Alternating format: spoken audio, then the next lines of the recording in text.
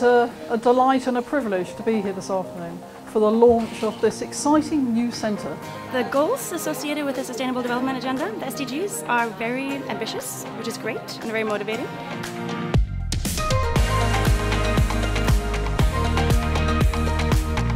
Development in this sense is a struggle.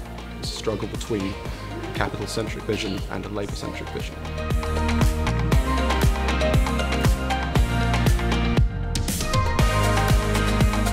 So this is all about supporting young people to have their voice not only heard but also listened to.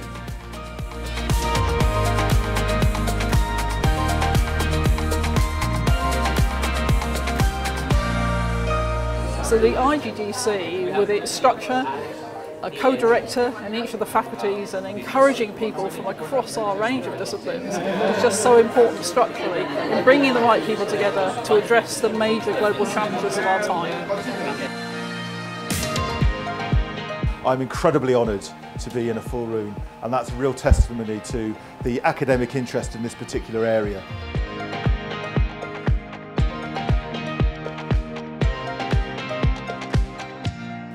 What's really encouraging right now is things that you might call development from below.